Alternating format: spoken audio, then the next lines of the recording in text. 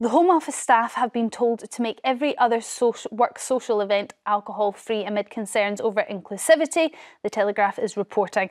Now, that's as bosses are advised to replace evening drinks with daytime socials, and this is to appease the rise of Gen Z staff who don't drink. A report by the Work Foundation says that there's been a shift in attitudes towards the appropriateness of centring workplace social activities outside of working hours and around the consumption of alcohol.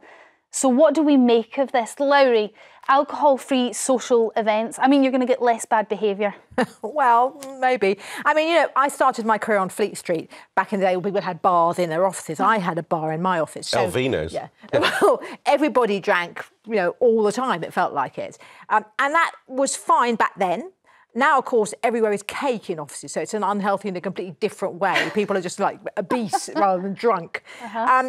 I think what's interesting is, as a kind of young, single, childless person, I loved going out for drinks after work with my colleagues. It's great. What it hadn't occurred to me is what happens when you, for example, have children or caring responsibilities, and you actually can't socialise after work, and you definitely can't stagger home having had one too many glasses of wine. So actually, I think this is a long time coming, this idea that, one, you should have at least some of the socials to be alcohol-free, and two, they should be within working hours and not in the evenings, because otherwise there's a kind of career progression that comes from meeting the rest of the team in a social environment, which, if you can't attend those events, either because you don't drink, say, for example, for religious grounds, or because you've got for a family at home, you miss out on that, and that's an indirect form of discrimination. I do wonder whether you said deals were made on the golf course, and then we decided that that wasn't really appropriate. Then we started socialising with work colleagues outside of office. That meant women could get involved in that, slightly more inclusive. Maybe we do need to bring it out of the pub now and include people that don't drink, because that population is getting bigger and bigger.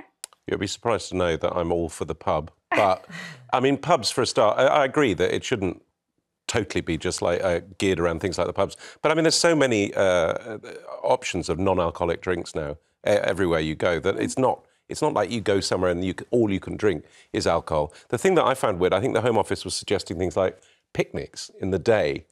Well, they also say picnics and it's bring your own. Yeah. Now, I don't know about you, but when someone starts with a bring your own, it ends with bottle. Absolutely. But they're saying that this is 100% alcohol. But also the idea of sort of power networking at a picnic in the middle of the day, it just seems weird. But I mean, don't make deals cross-legged. No, not really. Like on a blanket. Like part of it is supposed to be about your employer picking up the bill, isn't it? So the point is it's free, so they should be providing. Like, if they set up an amazing picnic, which we could go to, that would be great. I mean, the real problem is obviously in the old days when you were on Fleet Street and I occasionally had an office job, you know, there was the long lunch. That was quite fun. And that meant you could still get home, even though you'd stagger home at the end of the evening. But, yeah, it's probably not the most responsible thing. So I think I get what people are saying. Certainly a lot of my kids' friends don't drink nearly as much as we used to when we were kids. It's definitely like a shift in attitude. But also, if you're Muslim, you may not want to be in a pub. That's the problem, fair enough, isn't it? So that would then preclude them being able to attend any of those events. Yeah. Because if you are at the pub or you're going for that Friday afternoon drink after work, there's two issues in this. When you're doing the Friday after work drink, a lot of that is run by the workers and they're deciding that they're going for a drink and they're just looking for anyone that wants to join them. Sometimes it's not as organised or prescribed as you might think. But you get to know your colleagues more, you get to know your boss more, you bed in relationships a little bit. It's definitely a network thing. So if you're not doing that, there might be less of a chance. What about the agrophobics, though? I mean, agrophobics, they're not going to be able to go to the picnics, well, they're not even going to the office. I'll tell you a very quick story, which is that I was working on a TV show with somebody else, and my children were very young at the time, very, very young. So I was having to either bring the baby with me to work, which they wouldn't let me do for insurance. Because of your bar. They wouldn't this is post-bar. Yeah. Or I was having to rush back because I was having to pay for every penny with childcare. So my male colleague, of course, did have children, but he had a wife who did all of that stuff. And when push came to shove, he was able to create networks for himself that didn't benefit me, let's put it that way. So actually I saw in action what happens when it's not an old boys network, it's a kind of network of people who are able to socialise around alcohol.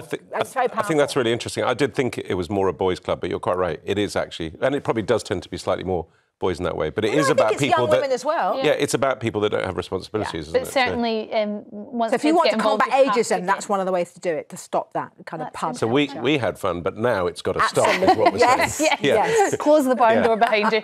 Jo from Edinburgh, what's your view on this one? Do you think that we need to ban alcohol from work socials? Hi, good morning, Storm. Good morning, Lowri and Dom. Morning. Morning. How are you? Yeah. No, well, I think, Storm, how are you doing? very good. All the pressure how you're working and everything, you know, stuff like that. I think, you know, banning booze would be a bad idea because people come out their shell, they're a bit sort of shy, you know, they can talk and have a laugh.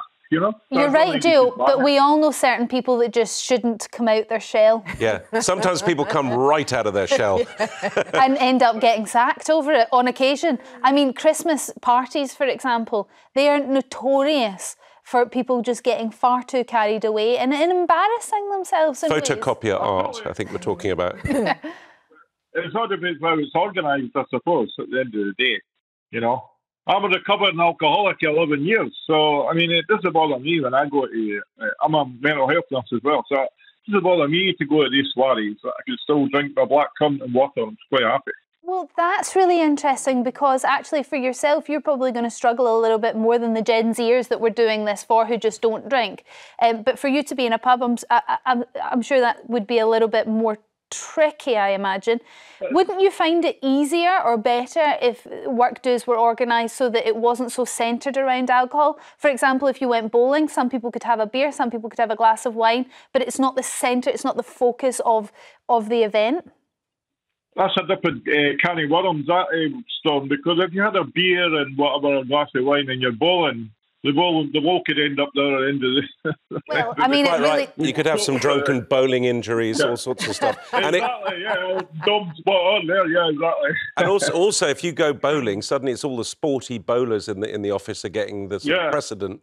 Whereas, you know, people that are good at drinking are not being allowed to get out there. I love bowling, but I still put on, you know, the strips either side. That No, the you kids get, don't. The bumpers. No, you oh, don't. yeah. It's the Please only tell way me I you don't can use knock the anything little down. the rolling thing as well. On occasion, why not? It doesn't. There's not an age restriction on them, isn't. Dom. But I don't tend to have any drinks when I go bowling, I suppose. But Jo, but my point still stands. Wouldn't it be better? Wouldn't it make you more comfortable if you could enjoy an afternoon with your colleagues where it wasn't just drinks at a table, where there was other things that you could focus on? A nice picnic. Yeah, Storm, if I could come in, yes, I hear what you're saying, exactly. But at the end of the day, you know, people, you don't know what team environment your work is, you know, and it's like people keep themselves to themselves, they do their job, but when they come together, drink seems to make people more happier, I think, maybe. It just have to be abused, you know. Happier until they're not so happy, Jo, as you probably are well aware. Yeah. Yeah. Well, everybody's different in an opinion, Storm. Opinions like noses have all got one, haven't they? At the end of the day. Jaya, you're a very, very upbeat ex-alcoholic. Thank you, Dom. No worries. Staying away from the booze is obviously working for you, so continue it. Thank you so much, Jo. Jo, though, does have a point. When it comes to, sometimes, how do we put this? When you're at work, you portray a certain individual, a certain person, a certain persona, and maybe it's sometimes quite nice to relax and let another person come out, maybe a truer version of yourself after work. I don't think a person who's drunk is a truer version of themselves, or if they are, not for a good reason. If the point, okay, so we live in a kind of lean and mean economy. Companies are struggling. If the point about these kind of socials is because it bonds the team together and therefore increases their ability to do their job really well, if we're saying that's what this is about, then companies need to actually invest in their own time and actually providing things that help everybody to achieve. If it's just about, oh, well, somebody wants to go for a piss up, that's a whole different thing, isn't it? I think that companies should be thinking about how to help every single member of the team achieve their potential. And if that means bonding them together as a team, then you do the group cake workshop, or you. But I mean, come on. I mean, I sort of agree with the theory behind that. But I mean, to find something that makes everyone happy and inclusive is almost impossible, and will probably be one of the dullest events you can ever go to. So I mean, what are we doing? I mean, you're saying a cake bake. I don't want to... Well, that kind of thing happens for team building. But that would freak me out. I can't bake. That would really... I do wonder whether I'm mentally crossing over two different things here. So when we're looking at the civil service, they're being pressured to do their work social events. So these are things organised by the bosses and organised by the company. That is slightly different, is it not, to it's Friday, it's after work, I'm knackered, I just want to sit and relax with a glass of wine. Anyone else fancy coming along with me? Which is done on the hoof with anyone in the room. And should we still ban that? Because actually that's... you can't ban that, can you? That makes it even more important that other events within work hours that are potentially alcohol-free are organised to prevent those networks, the down the pub network, being the only network available. Or Friday night, you just say, look, two things happening tonight.